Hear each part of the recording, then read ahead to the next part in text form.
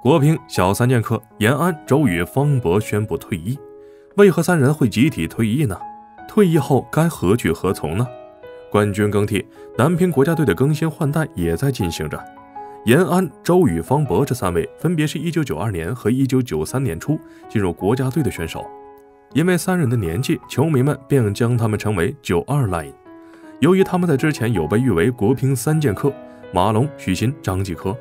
后又有新生代的樊振东，这三位算是被彻彻底底的卡在了中间，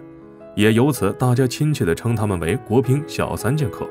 东京奥运会刚刚结束，国乒的队员经过21天的隔离，便又投入进了全运会与乒超联赛中，现在更是马不停蹄地转战到了世乒赛。而这次的乒联联赛上，周宇跟随山东队拿下了冠军，可是还没有来得及跟着队友庆祝起来，周宇就在社交平台上官宣了退出国家队。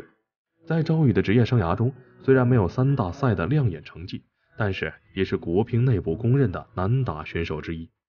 周宇自6岁起就开始在各种乒乓球比赛项目中崭露头角，由于出色的天赋以及扎实的基本功，2007年就被入选进入了国家2队。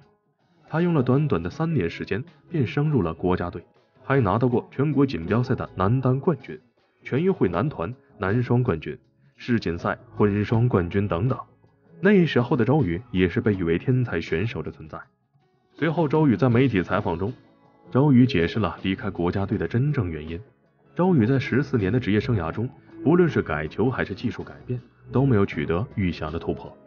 反而是随着年纪的增长，身体越来越吃力了，在国乒的竞争力也是逐年下降，这样就是他选择退出国家队的原因了。但是周宇也说了，退国家队不代表退役，球还是会打的。虽然退役让球迷们惆怅惋惜，但我们还是希望周宇在新的未来有更好的发挥。当我们还沉浸在周宇的退役事件中，短短的3个小时内，国乒小三剑客的方博紧随其后的宣布了退役。方博的退役让我们感到唏嘘。作为曾经的国乒天才，方博是第一个夺揽世青赛男团、男双、混双、男单4枚金牌的选手。2015年世乒赛场，那个闪闪发光的方博，不知道你们是否还有记忆？而且方博是国乒第一段子手的称号，相信大家也都听过。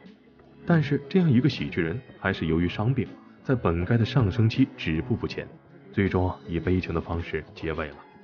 大家都知道会有这么一天，但是论谁也没有想到会如此迅速，如此让人猝不及防。在方博的发文中有这样一句话：早晚会有这么一天，这个大家庭永远向我敞开门，足够了。看得出来，方博对国乒的依恋，但是天下没有不散的宴席，希望方博在未来可以走得更高更远。在周宇、方博相继宣布退出之后，国乒三小剑客的最后一位成员延安也随之宣布退出。延安在刚进国家队的时候是异常出名的，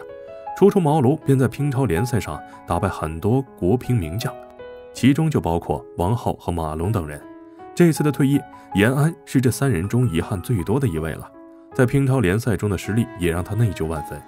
社交平台上发表的退役感言也是让我们感动不已。一时间评论留言里基本上都在挽留，在表达对国乒小三剑客的不舍。就连国乒的老熟人体育记者李军武也连着转发了3人的微博。虽然3人没有站到乒乓球的最顶峰，但是他们为国家队和各自的省队站好了最后一班岗。退役对每一位运动员来说都是沉重的，但是未来他们也有属于自己的人生，希望他们能够在未来的路上一帆风顺。